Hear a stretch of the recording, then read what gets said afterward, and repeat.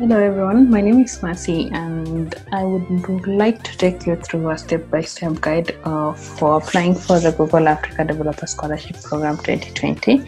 And I would want to just walk you through this because a number of us are having difficulties in terms of where do I go next after applying.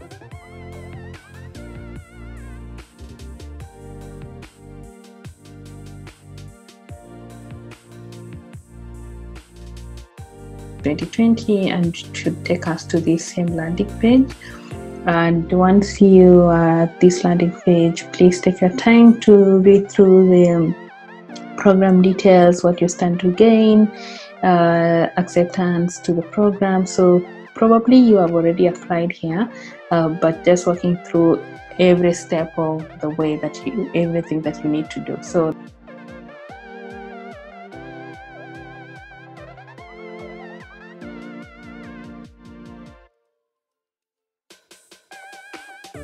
first of all, you might notice the onboarding survey first, but we'll get to it. So let's focus on the 3 tags that we want to apply on Pro's side. So before I forget also as well, please make sure you read the Help Center article. It has a lot of information about the program that you would not want to miss. So the next thing would be just as choosing the track that we want to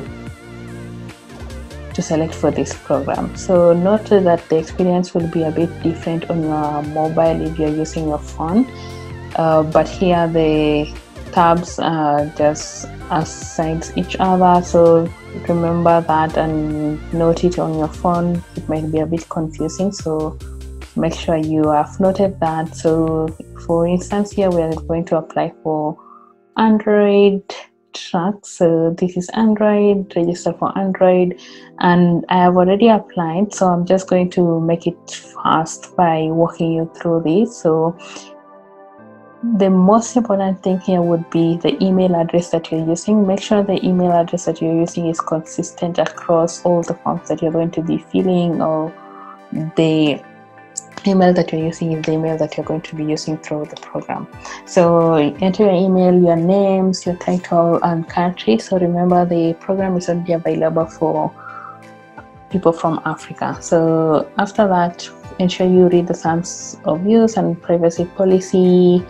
Click on this, agree, and activate your benefits. So once you do that, it's going to take you to Pro's site page so that you can log in or create your account. And once you log in, this is the landing page that you will get. So once you log in with the details that you used to apply for the program, or rather with your password and email, it will take you to your landing page. And there are 2 things that you need to note here that are very important in order to make it to landing phase. So the onboarding survey and watching 1 hour of course content. So we're going to start with the onboarding survey. So click on this as a hyperlink, and this is the onboarding survey, but I've already filled it. And as I mentioned, the email is very important. So the email you use on Pro site, ensure you use it to fill the baseline survey as well.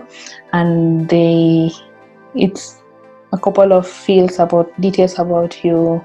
And what I wanted to also mention would be on the next page. So as I mentioned, the track that you choose on Pro site should be the same track that you choose on your baseline survey. So I'm choosing Android here. So you might notice that on Pro site you are able to register for different tracks, but the track that you're going to be selected would be the track that you select here. So make sure you select that wisely as well.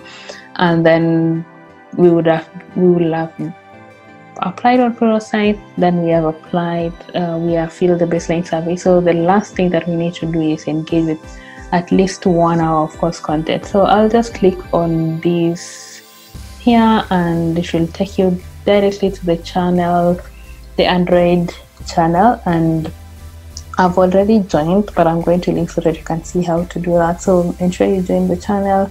You can see a couple of people already here, and the advantage of that is it's going to show you of your progress.